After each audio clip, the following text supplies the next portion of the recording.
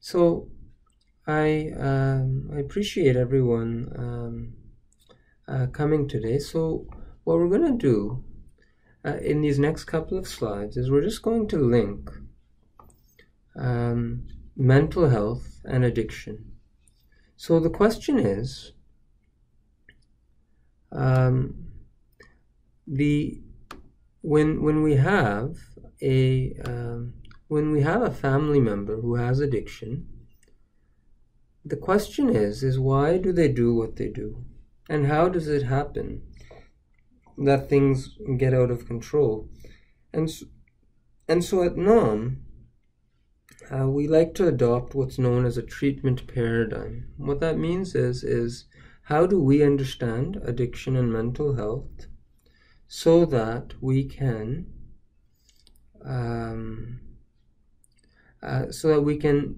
treat something. So if we a lot of times in our current system, addiction, you go to the addiction center. If you have a mental health problem, you go to the mental health center. And if you have a chronic pain problem, you go to the chronic pain center.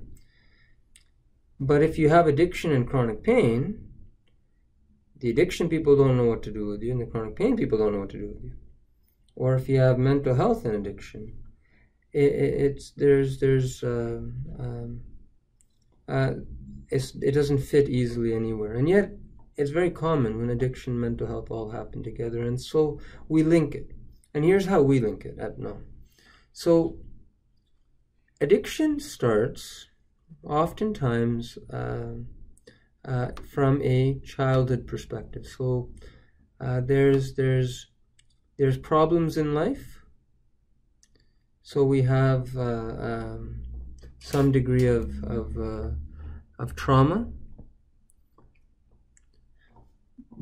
That there's attachment wounds that can come from just some difficult times growing up, and then head injuries. We know that head injuries cause lasting damage, and there's all sorts of movies and things out on this, such as what Will Smith made a great movie called Concussion that really brought to light that concussions don't actually fully heal, and there are emotional memory effects that result from repeated head injuries, such as from a career in sports like hockey or boxing or football. But even the head injuries we sustain growing up, even if it's just one, can have lasting emotional impairments. So this mix of things, we call that trauma, attachment wounds, and concussions. And so a lot of this, when we have something like that, it gives us this idea of emotional dysregulation. And so emotional dysregulation is when we have emotional problems, extreme fits of anger, of rage, of depression, of sadness, up and down, not being able to sleep, sometimes pain. All of these things can be manifestations of the emotional problems that are coming from all of this trauma and attachment wounds and concussions.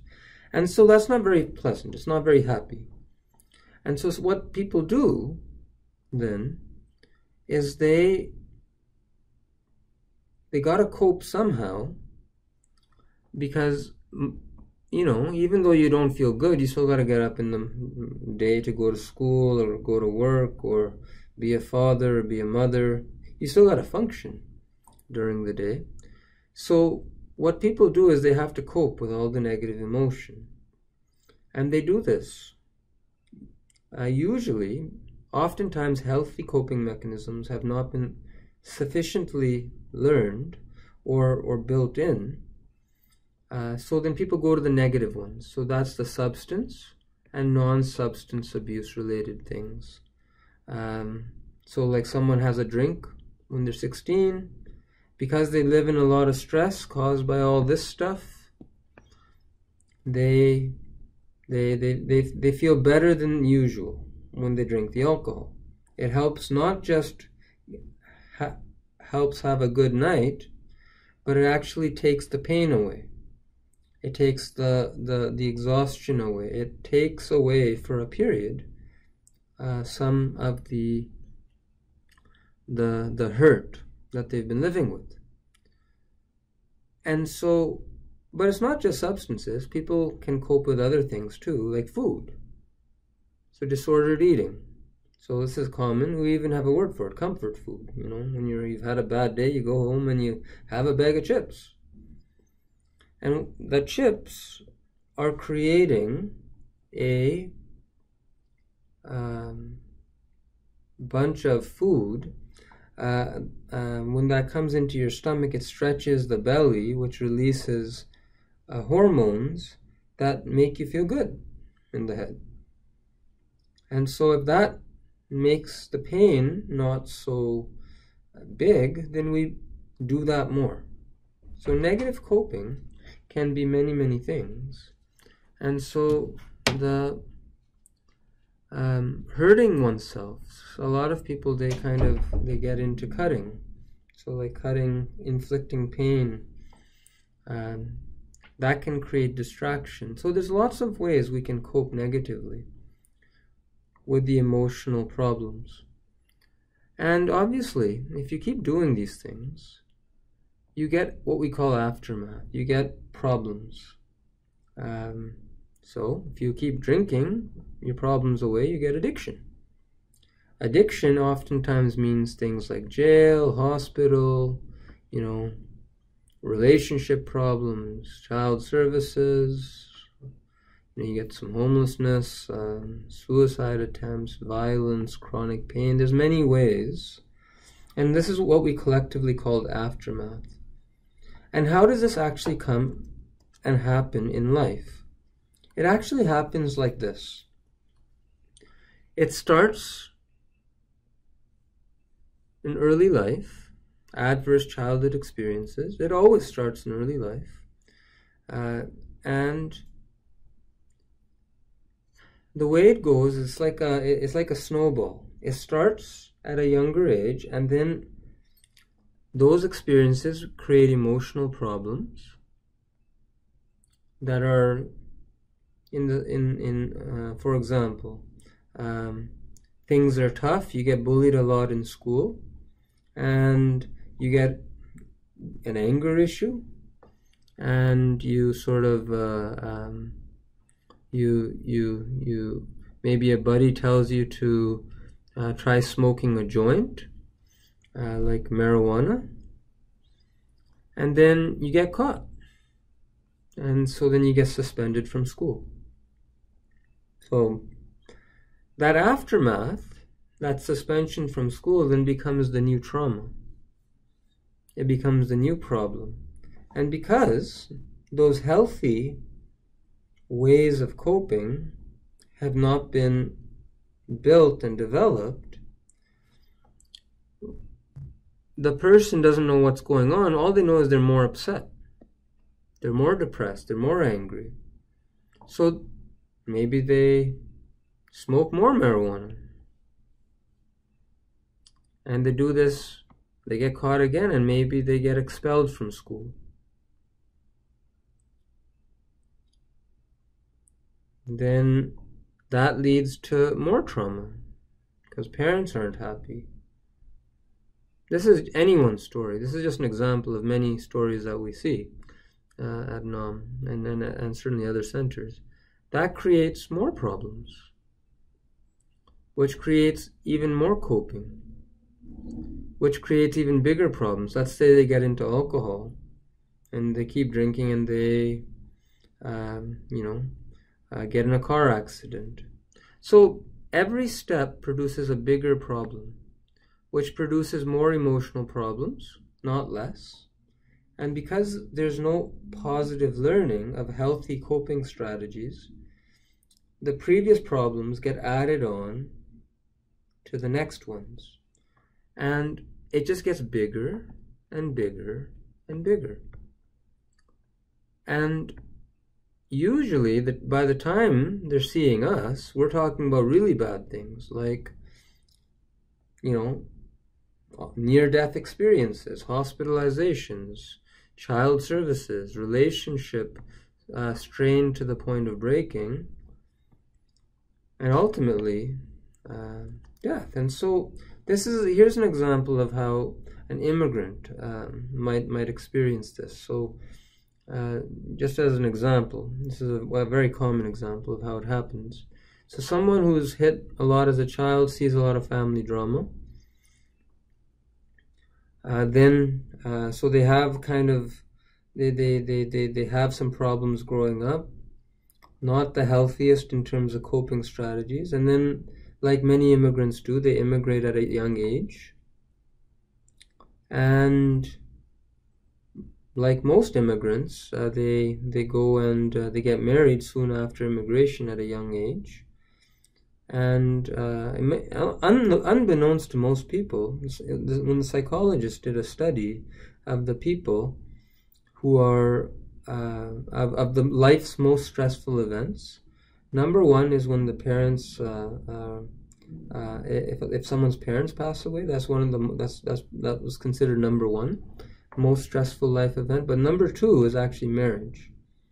The first couple of months or year of marriage is oftentimes the most stressful.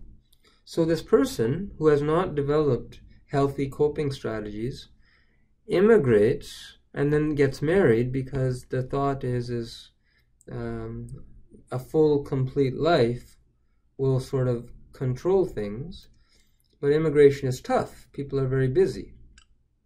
People start working multiple jobs, and then that coping gets out of hand, and so then you have a drunk driving charge, you lose job, financial stress, sometimes divorce. And it's not like people learn their lesson, because the trouble is they don't know how. At a very young age, everything we know about stress management is actually learned between 0 and 11 emotionally. The first couple of years of life, those first 10, 11, 12, 13 years of life, that's when we've emotionally learned a lot of things. After that, intellectual development becomes dominant. And so, as life stress piles up, people go to more and more coping. Because addiction is the disease of more. It's the disease of more. Because the nature of the human mind and the body is that the more we do to numb out, the more our body adjusts to that. And it's just not enough. So we need to do more. So that's why people will oftentimes start drinking a little, but then the dose increases because they need more. Because their system is adapting, even though they get health problems, and so people get cirrhosis. And ultimately, death, jail, or homelessness is typically where people end up when addiction is not is left untreated. And so I like to understand it like a spiral, and a complex sort of set of interwoven and interconnected states. And I oftentimes use a yarn ball to illustrate this. And so my trusty yarn ball is right here, and I think I'm just going to try to get it out here. There we are. Good. So I use a yarn ball to illustrate this. So by the time they come and see us, it's usually when things are really bad. So sometimes we get a question, what's this treatment center? Why aren't you guys doing something? And I would have to say, of addiction, mental health, and chronic pain, once addiction sets in, it's very, very heavy, dense, and quite deep. It always is. The person's life is not just simply like 10 things, or 7 or 8 things like I've mentioned here. It's probably hundreds, thousands, hundreds of thousands of repetitions of this, and that makes for a very complex mental state. And so this state oftentimes resembles a yarn ball. And so it doesn't get better quickly. What happens is this yarn ball, this kind of thing that I've written here as a spiral, what happens is it begins to just pull this person like gravity towards a way of being. And I call this the black hole of dysfunctional old patterns. Black hole is a term from physics. So black holes are at the center of our galaxy, and they keep all the stars circling it. And every star, if it lives long enough, it gets really big, gets bigger and bigger, and then it collapses and it becomes so dense that even light can't escape it. So it becomes a black hole, which is an ultra dense bunch of space that is so high gravity it sucks in light, and that's why it looks black. But it's invisible. You can't actually see it. If you look, right, you look in a galaxy, you can't actually see a black hole because its nature is invisible.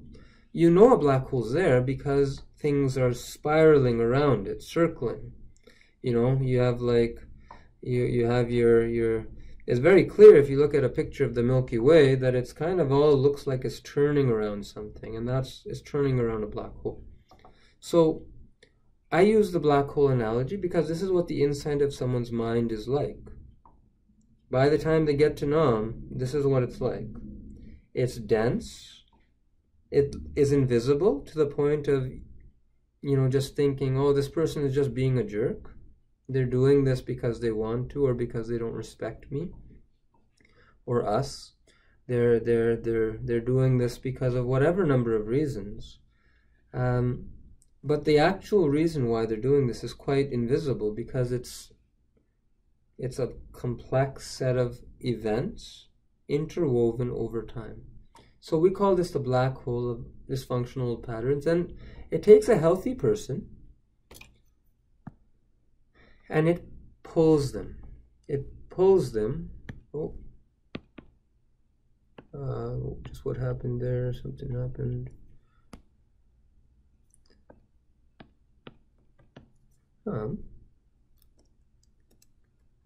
So just technical difficulty here.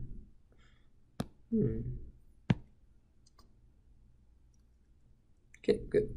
So it takes a person and it actually pulls them in this direction. They can't help it. It's quite involuntary, much like the sun is pulling the earth around it, and the sun and the earth can't resist it. It's gravity, and it's caught in the orbit, and it will be pulled. So these symptoms, the emotional problems, and I put pain here because a lot of pain is emotional, and because the mind and the body are connected, you know, you have the part of the body that's kind of in black is the body, and in red is the mind. It's grafted onto the body. We know this. This is new. This isn't new science anymore. The mind-body connection is well adjusted. And so if your elbow hurts or your back hurts, the question is it the mind part of the body, or is it the body part of the body?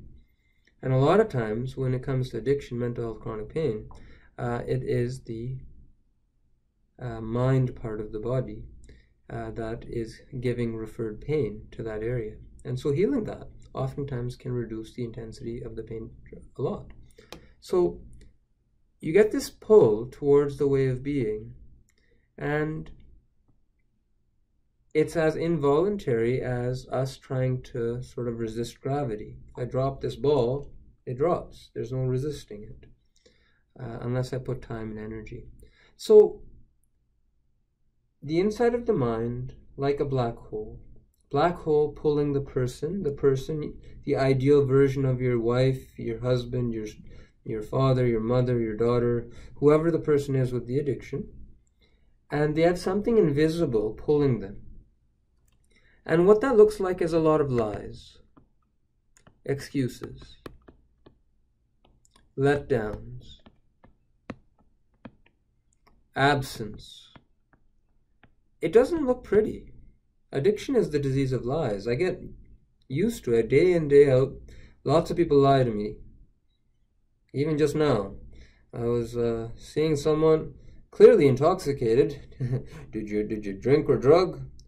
Someone, so and so, and no, doc, no, not me, never me. And it's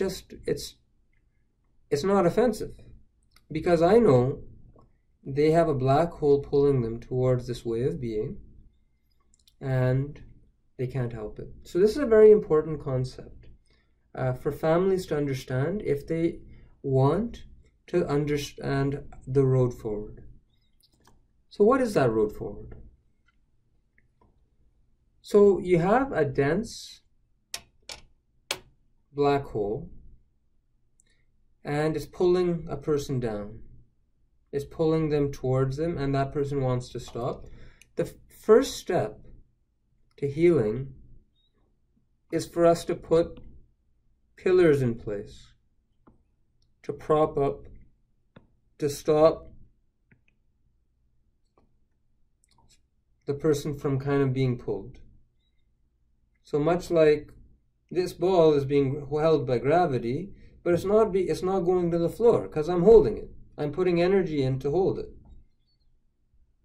As long as I eat my food, as long as I can, sustain the energy, this ball is not going to hit that floor. And so this is where we have to start. We call it stabilization. And we use all sorts of things: biological, psychological, social, and spiritual. And people have to hang out here for a while to kind of be okay. For example, it might involve learning to exercise. It might involve some therapy. It might involve hanging out with other people struggling with the same thing. It might involve meditating or praying. And so in the early stages, we're all about just stopping the fall.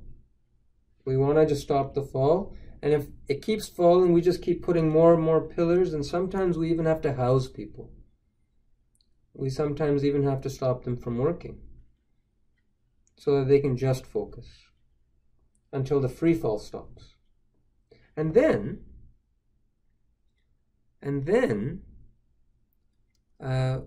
during that time, so at NAM we have various programs, our personalized recovery programs, support groups. We have a lot of technologies we use to sort of support this process. And sometimes, you're holding it, and sometimes it slips a little bit. People relapse. It's okay. We just kind of pick up the pieces again, and we continue to stabilize until we know, okay, it's not falling anymore. And then the next step has to be this. It has to be starting to unwind. So we find that one point. Everyone has a point where they can start. No one doesn't have that point, but sometimes families can't see it because there's been a lot of hurt and a lot of difficulty. But everyone has one, so oftentimes you need professionals to help because they're independent. So they find this very first point, and then gently we start to pull. Initially, it's us that's pulling. Initially, it's kind of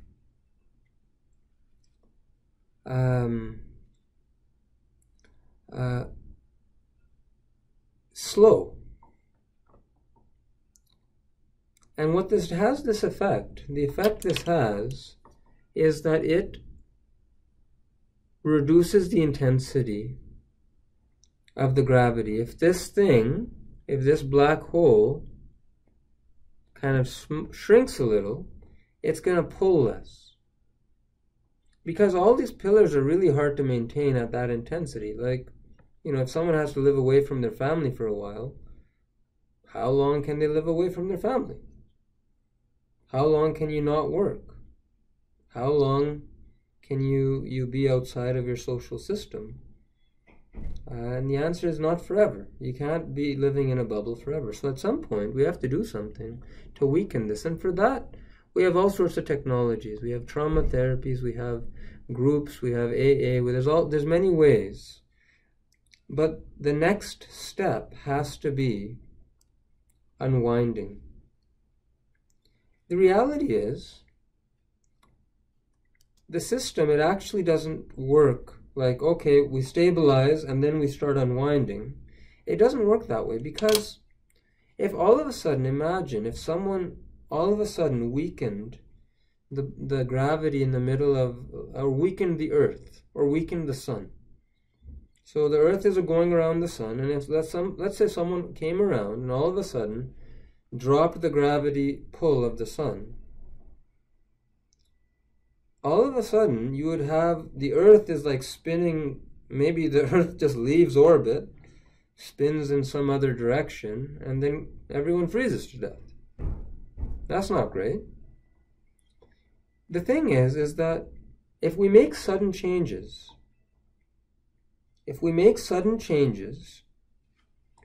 we shrink this too quickly, we actually get a backlash. And that backlash can be, at a minimum, relapse, but sometimes it can be even more severe. People can go and do things like suicide, or they can get unstable, or more often than not, they leave therapy and they go back to doing what they were doing, and now they're afraid. So the reality is when we work with someone, we have to stabilize them. Once we unwind a little, we have to hold here for a little bit, and once they're stable, we just start unwinding again, just like a yarn ball.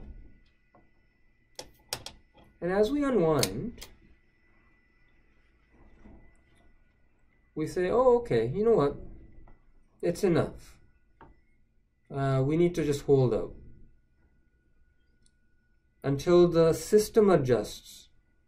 Because you have to understand, even though this looks messy, even though a person is kind of in this big spiral, you have to understand that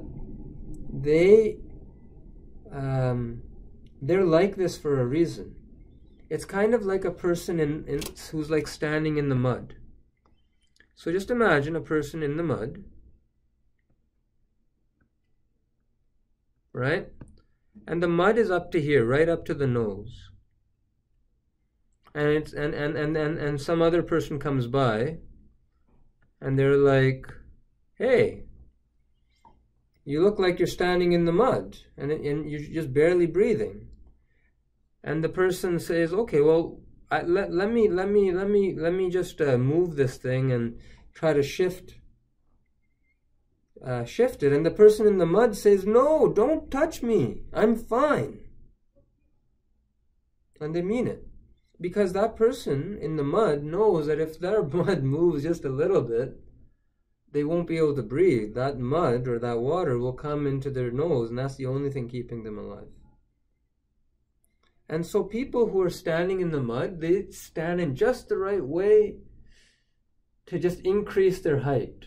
It's not comfortable, it's not good for their body, but it's what they have to do to stay alive. And so every coping that people do, even alcohol, even drugs, you have to ask yourself the question, why has this person not committed suicide all those years ago? Because when people don't have a way out, they have no other way to cope, the mind will turn to that. And so a lot of times alcohol has kept someone alive, coping with their problems. Not in a great way, but coping.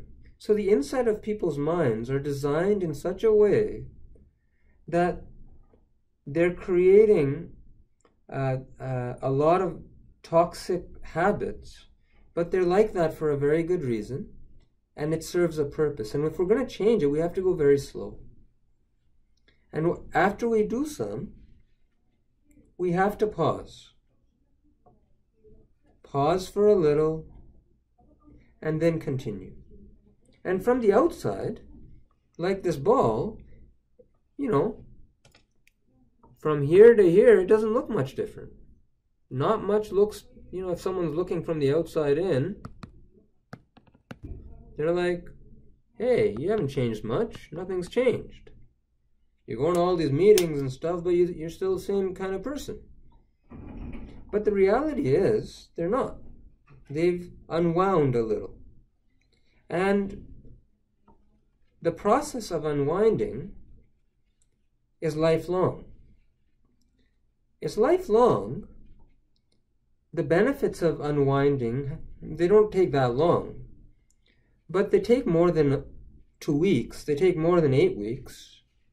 Usually they take years. A lot of times, all we're doing in treatment is we're teaching them how to unwind themselves, which is daily, which is little bit by little bit, which is unwind and stop until your system adjusts and then start unwinding again. So for a person with addiction, what that means is, even after they come back home to their families, that doesn't mean their healing is done. They're going to continue to need to go to therapy. They're going to continue to need to go to meetings. Sometimes a family will say, well, you've unwound so much already. Aren't you done yet? Come, help out with all the stuff you haven't done in 20 years. And the addict, the addicted person, feels a lot of shame. And then this gravity becomes really strong because this gravity is powered by shame and stress. So when stress and shame are given to this gravity, it becomes ultra strong and it pulls that person. So oftentimes, right before the court date, right before when really, you know, the time when the in-laws come and visit, right before most important times in life, birthdays, graduations, a person goes and relapses. And the family thinks, what a jerk. They don't care. And the reality is very much they do care. The stress of that event supercharges the gravity, and tomorrow we'll talk about the neurobiology of this, because this is backed by hundreds of years of science. Stress, addiction is a stress-induced defect. And so when we stress out a person with addiction, they stop unwinding and they relapse to previous patterns. They start lying, they start going to alcohol, drugs, doing all those things that have damaged their families and themselves. And so this happens. Relapse is a part of recovery. People relapse for years before coming to a point of stability because it's a complicated problem. The ball of yarn is complicated, but people ask me all the time, Dr. Gill, why do you want to go and work with addicts? What do you get out of this? And I tell them that underneath the ugliness of addictive behavior, and it is ugly, very much so. It's not social, it's not healthy, it's not spiritually, biologically, psychologically, or socially healthy. And it's very hard to live with someone like that. And the hurt caused by someone with addiction is very real. But it's not them. It's the disease. And the disease is this black hole. And it unwinds like this, one meeting after another. And eventually, people do make it. And this is why I do this. Me, Bhupinder, Mindy, the team at NAM, other treatment centers, we're not the only game in town. It takes a village. We see the success. And so someone relapses, someone gets back into old patterns, swears at us, does stuff, doesn't bother us. Because the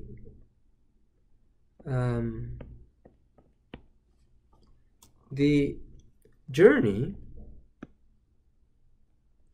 sorry, I'm just going to erase some of this, because the journey, this is the trajectory of the journey. The journey of a person with addiction, they have to show the willingness first, but it takes years. And always the truth is families, usually, they lag recovery 1 to 3 years after sobriety and authentic recovery. That's when families feel safe enough to heal. And so this is how it usually goes. And that's why it takes so long. And we have to create a realistic perspective. If you think things should happen faster, then you're going to make yourself very upset. And I know places in the world, like one guy was telling us, he went to India, he went to a place, and they said, we'll cure your addiction. We'll change out your blood, give you a transfusion, and you'll be good. You won't use again. And give us 3 lakh, rupees. I mean, obviously the guy came to our program, so it didn't work out for him. I'm sure that center did not return their money. But the thing is that there's a lot of things out there. Promises. You give us I've heard, give us $70,000 in 1 month, and we'll sort of do this thing. We'll fix your guy. And the reality is, healing happens like this, step by step. Stabilize and unwind, stabilize and unwind. And after your loved one comes back to you, if they've went away, they're going to need support in continuing this. And so, how long does it take? Sometimes a ball of yarn is very small. Sometimes people come to us and we say, go to Alcoholics Anonymous. A person does that. They like it. They start doing the work. They start taking responsibility. They start doing stuff. And they unwind quickly. And they learn quickly. Other balls of yarn, and I think that's a real ball of yarn, I think the world's biggest ball of yarn, is on that truck. Other balls of yarn are a little bit more complicated. And so the thing is that there's always hope. There's always hope. But here's one thing that I can tell you. It doesn't have to take as long as it does. One of the biggest reasons why we like to treat families is because we know if the family is healing at the same time or even before the patient, if they're healing their wounds, it creates a community at home that can talk about healing. There's nothing more powerful in healing than someone saying to someone, I'm sorry I hurt you. That's part of an addicted person's treatment, is to say I'm sorry. But a lot of times, a family hears I'm sorry, and they just think of 20 years of hurt, of pain, and they get really upset. And they say a lot of things. And this person who's trying to heal, they start winding up again. And so why it takes so long, and why it doesn't need to, is if families can learn this, then that'll happen a lot less. If families can talk together, if they can learn, if families can learn their own ways to manage the stress, this person, if they can learn what the person is doing, treatment is simply connect to self, connect to others, commit to daily practice. If your loved one is doing this, they're unwinding the ball of yarn. And as they're unwinding the ball of yarn, they're just going to their meetings, they're meditating every day, and yes, it takes time out of their family life. But that's the activity that's unwinding the ball of yarn. Sometimes it'll be faster when they go to a center. Sometimes it'll be slower when they're just holding. But if a family is patient, if they learn to balance soft love and tough love, as we teach tomorrow, if families find another outlet for their hurt, because your addicted person can't handle your pain, not early on, not within the first many months and sometimes years of recovery. They can't fully hear the truth from families. But that means the families need to find some other place to take that feeling, because that feeling is real and it needs to be addressed. If there's kids of a person with addiction, they, by having that experience, going to meetings, there's kids, there's youth groups for alcohol, Al-Anon, which is the family support group for people who have family members who are addicted to alcohol. If a family, adult family, they go to Al-Anon, or they go to other recovery programming that involves families, it will help the ball of yarn keep unwinding. Because all of you have your ball of yarn too. Your inside of your mind is also like this. It might not be as bad or as hurt as the person with the addiction, but you have this too. And if you unwind it, what you'll find is magical things happen. People with addiction get better in record speed. In IFSP, we say this is getting and learning how to do recovery will actually shorten the amount of time that it takes for the addicted person to heal. This isn't a guarantee. I give no guarantees. Addiction is a deadly disease. People die of addiction every day. 80 people a week suicide in Canada. I give no guarantees, because life is very, very difficult long before someone comes here for help. But what we know is if someone engages and they keep on engaging and they get support, if they would have taken 5 years to recover, if the family is engaged, they might take 1 or 2 to get to a highly functional state. And so we see it all the time. Today I met a guy who just hadn't worked in years, and he found a job for the first time in a very long time. And that's how it happens. Sometimes fast, sometimes slow, but eventually the person's ball of yarn actually comes loose. And the healing happens. And so this is the reality. And the only difference between this and the actual reality is that a person doesn't have one ball of yarn, one string. They probably have many. It's probably all kind of a lot of different yarn. It's all mixed up together. But the beautiful thing is, holistic approaches are available and they can help. And certainly at NAM we use a lot of different technologies to assist and help accelerate the process. And the families, I'm so pleased that if you're watching this video or if you're attending some of the programs, I'm so excited because this is the single best thing a family can do to support and get back their loved one before things break to the point of the breakdown. And so I think that's where I'll end this segment today, and I'm just going to